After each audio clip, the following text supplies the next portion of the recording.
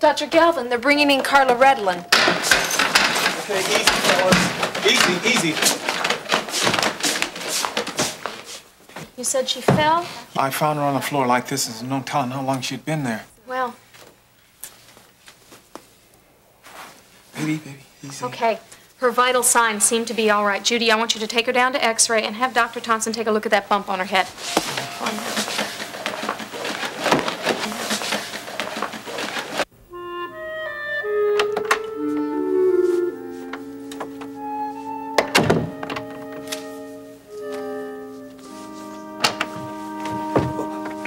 Did you take the stairs or the elevator? The elevator. Well, did anybody see you? Of course. Well, did they ask you any questions? Only you, Sebastian, only you. Look, I'm trying to head off a crisis here. Do you understand that? Or do you care if a million people are wondering why you only had a 2-hour honeymoon? Correction. No honeymoon. Well, you'd better start getting back in Kate's good graces. And I mean now. Oh, really? Well, how do you propose that I do that since I don't even know where she is? You're a very smart man, Sebastian. Maybe you know where she is.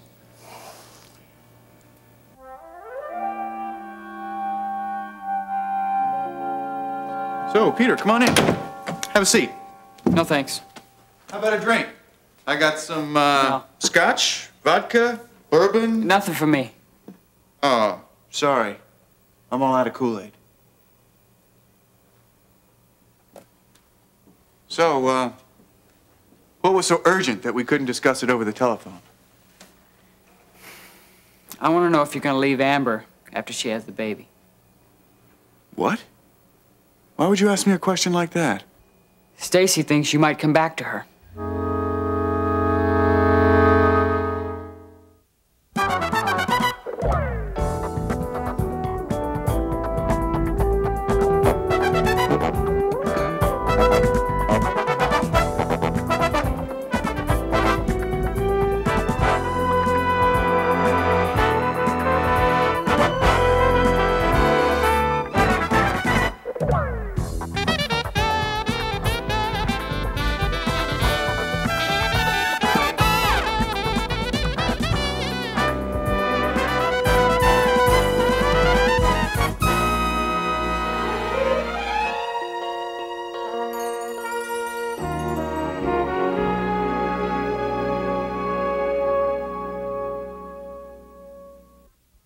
Carla, Jean found you on the floor. Do you remember what happened? Did you feel dizzy? Did you feel dizzy, babe? Well, everything is gonna be all right. You just relax. Relax. Take it easy. Carla, does your head hurt? And my stomach. Yeah, I know. You bumped your head on something. Don't you remember that? You got yourself a little goose egg, lady. Well, she's got a mild concussion, but I don't think it's anything we have to worry about. Doctor, Mrs. Redlin's x-rays are here, and I have the lab report. Okay, I'll be there right away. And tell admitting I want to keep her here in the birthing room. Birthing room? Mm-hmm. She's in labor. She is? Don't worry, Jean. It's just the first stage. You know, I think she would have come to on her own when it got bad enough. Okay, so then what are we gonna do now, Doc? Well, we don't have to do anything right away. There's plenty of time. Carla, do you remember when those pains started? After lunch sometime. Oh, honey. Baby, I'm so sorry that I left you. It's okay. I knew I should have stayed home. Dr. Galvin, is my baby all right? Oh, the baby's fine. You just took a spill and bumped your head. Try to remember what happened. I tried to call. Tripped. I don't know. I forget. That's okay. We've got a pretty good idea. Hey. Starting again. I know. Okay. You're going to be just fine. Just do your breathing, and I'll be back just as soon as I can to check on you. No, wait, don't leave. No, I'm not gonna go anywhere, Carla. Just relax, baby. Take it easy. Practice your breathing. Come on. Come on. Well, Kate's got to come home sometime. When we find out she's there, you can go over there and straighten out this mess. This mess? Don't you mean your mess? You see, you got us into this when you fired Andrea. She had to go. You can't have a wife and keep a mistress on the side. It wouldn't have bothered Andrea. We discussed it. You're a bolder man than I am. Yes, and far less meddlesome. Look, you hired me to manage this campaign. You don't want my advice? Fine. I'm fed up to here with working for lost causes. Lost cause? Is that what you think? I think you've been fighting me every step of the way. But do you think my campaign is a lost cause? No. I thought you were going to win from the very beginning. That's why I put everything I have and everything I am behind it. I've sweated blood for you, Bub, and that's what teased me off. You're the candidate, and yet you seem to continually do things that seem deliberately designed to sabotage every bit of the progress we make. My affair with Andrea wasn't by design, it just happened. You're not serious about quitting. No, I'm not. But I'll tell you this. You better start concerning yourself with what you're going to tell that bride of yours when she finally shows up. You and Kate could have been the winning ticket together. Now she's liable to do anything. She could go to the press, she could...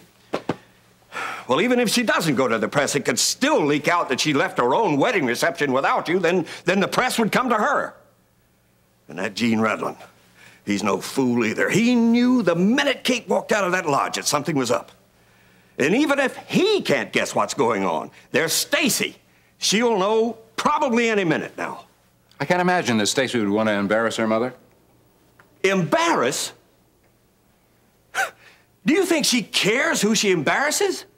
When she thinks her own mother's future happiness is at stake? You're the one that'll be embarrassed, boy, not Kate. Kate could go over and start working for Wainwright. Well, I don't know what you want me to do. I can't find her. I don't know where she is. Well, you had better get to her before somebody else does, or you're sunk. Sebastian? Sebastian, I was just on my way home and I wanted to stop by and tell you how much I appreciated. Lee? What are you doing here? You saw Stacy? Yeah, saw her at the Chronicle today. I don't understand how she could have gotten that impression, Peter. I mean, she knows I'm marrying Amber. Marrying, yes, but only until the baby's born? No, I didn't say that. Well, I think you better talk to Stacy and get this thing straightened out because she thinks you might come back to her. She thinks I'm marrying Amber just to give the kid a name? Well, she didn't say that exactly, but I think that's what she believes. She says that you still love her. I do. Well, then you should explain to her. Tell it like it is, Gil. I did. I thought I did. I thought she understood what I meant. Oh, well, I'll tell you what she understands. She understands you're going to marry Amber just to save the baby, right? And then after she delivers, the marriage is over. See, she sees this as a temporary setback. When it's all over, she's going to marry you. Yeah, but wanting to and actually doing it are two different things. But she hasn't made that little distinction. And I don't think that, well, I would bet that you haven't tried to make that too clear to her. Well, what do you want me to do? Tell her I don't love her? That's crazy. She knows that I love her. And I probably won't be able to ever love anybody else. You can't have it both ways. What, do you want me to drop her? It's not that easy, Peter. How does Stacy feel about this? Have you asked her about it? I don't want to lose her. Gail, don't leave her tied to a dream, man. Let her go. Let her go. She doesn't want to be free, Peter. She loves me every bit as much as I love her. Why, you don't think she could go love somebody else? Look, Peter, you've gotten yourself involved in something here that you really don't know anything about. Now, I really appreciate it because I know that you think you're doing the right thing. But just let me handle it, I've okay? seen how you handle things, Gil. I picked up the pieces, remember? But this is different with Stacy. Oh, yeah? What is this, love? Yes. See, it doesn't matter how much she loves you or how much you love Stacy. If you marry Amber, you can't leave her on the side, on hold. What, you think she's gonna be happy being your mistress? Come on, get out of here. She deserves better than that. Yeah, she does. But you make it sound like I'm being totally selfish. Look around, Peter. What couples that you know are still happy or in love? The married ones? No. It's the ones that don't have to prove anything to each other. What is marriage these days anyway, huh? It's just a contract between two people. Half the time, it's a couple of people that don't even want to be with each other. And Amber and I are going to be a perfect example of that. Now, Stacy and I don't have to prove anything to each other. We know, we feel it. And we know that it's going to last forever. Man. Well, am I glad I never listened to you? I thought you had everything. I envied you because you could have any girl in Kingsley, married or unmarried. But you know, I thought that was so unfair. But you know what's unfair? And not that you could pick or choose, and not that you could discard what you got tired of. It's that you rationalize everything to yourself.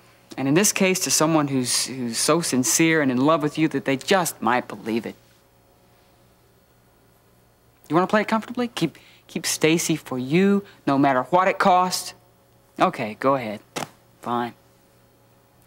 But I don't want to see her when this illusion wears off because, you know, I'd like to remember her as someone with just a little bit of innocence and love and trust.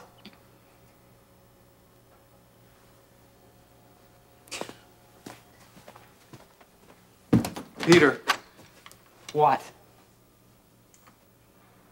How do I find the words?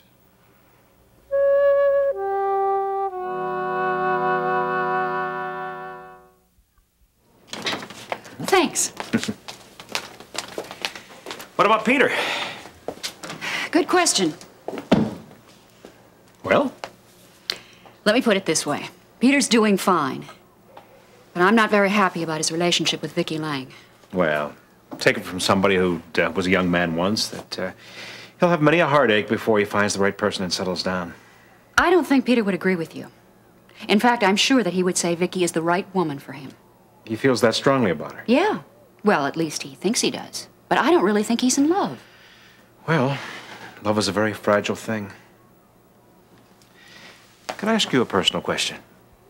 You can ask. I can't guarantee you an answer, but you can ask. Do you think you'll ever fall in love again? Well, I don't know. Have you ever thought about it? Well, yes, sometimes. I've been thinking about it a lot the last couple of days. Oh?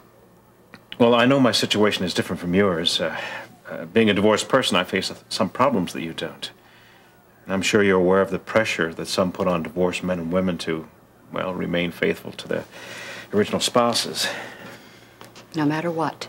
Yeah, no matter what. Yeah, I'm aware of the pressure. But is it from God? Or is it from man? Well, God hates divorce. What else does he say in Scripture? Look at the facts. Kate divorced you before you knew the Lord. And when you became a believer, you tried to get back together with her, but she didn't want that. If an unbeliever wishes to separate, let him do so. But the believing husband or wife isn't bound in such cases. Yeah, that's my understanding, too. Can I ask you a question? What? Now, I want you to be perfectly honest. I mean, as a friend. Of course I will. I'd like to know what you think of me. I mean, has your opinion of me changed since I haven't been able to work things out with Kate? I would love to hear how you're going to handle this. Look, Amber, I never got involved with Andrea until after your mother started seeing Dave. What was I supposed to do? Sit around and twiddle my thumbs until she finally came to her senses? That could have been never. How was I to know that she was going to come to her senses? I thought you, of all people, would be realistic about this. Oh, I'm being very realistic.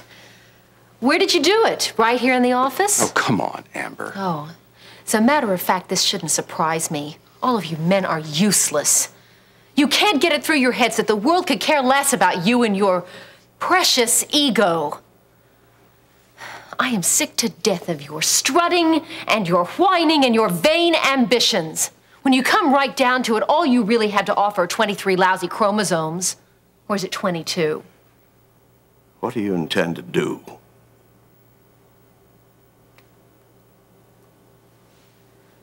Listen to me, both of you. I really don't care who wins this congressional seat, you or Wainwright, but I do care about my mother.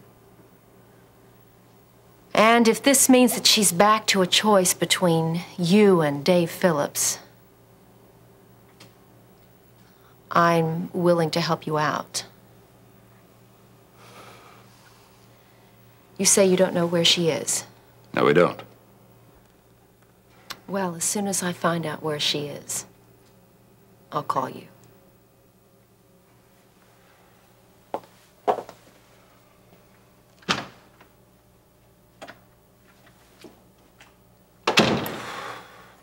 Boy, you better thank your lucky stars that she has a stake in this.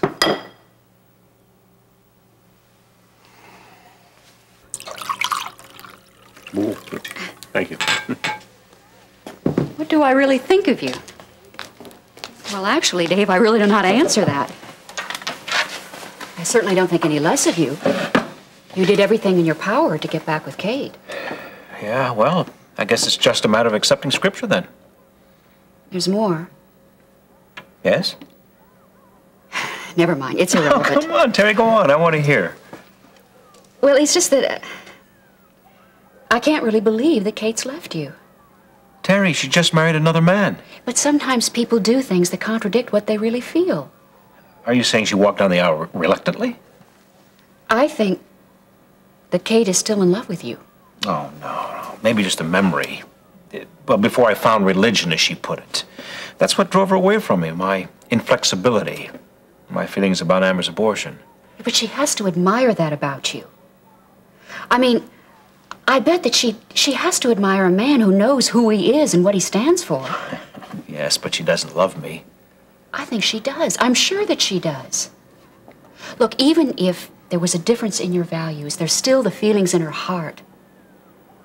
Terry, she just married Lee Carruthers. I know. But I'm saying that deep down in her heart, beyond whatever conviction she has, there is a bond that can't be broken. It's a love that can't be consummated, but it can't be extinguished either. Well, what you're saying then, in your eyes, I'm still married. Well, yes. That's what I'm saying. I think I'll get dinner started now.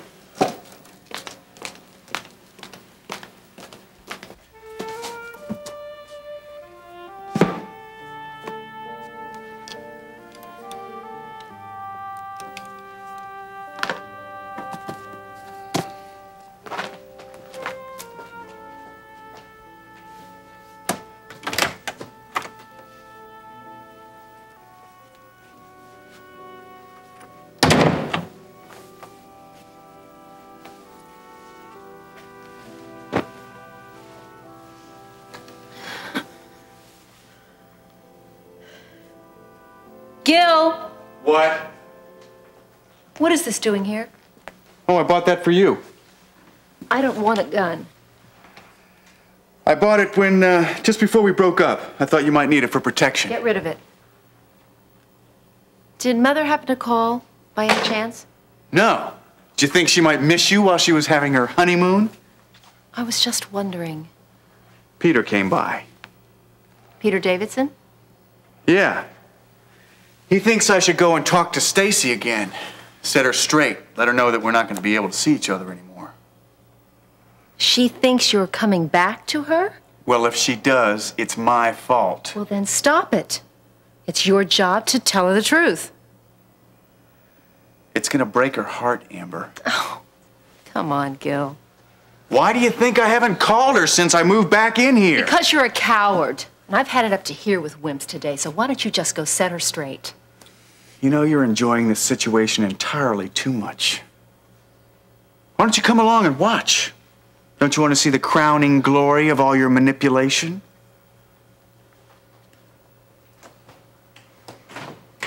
Are you going to see Stacy? I'm going out to think. I can do that a lot better when you're not around. Wait up for me, darling.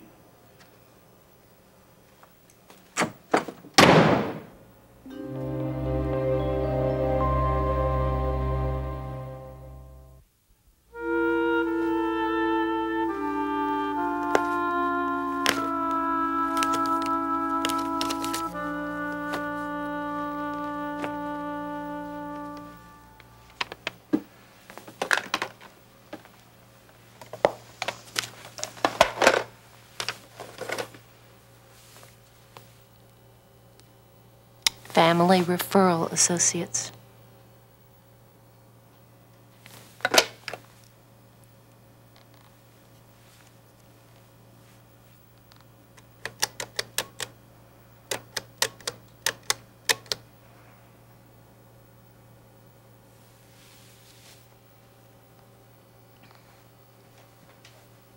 Yes, I'd like to make an appointment, please, to talk to someone. Yeah, Phillips. Amber. About an abortion. Thank you.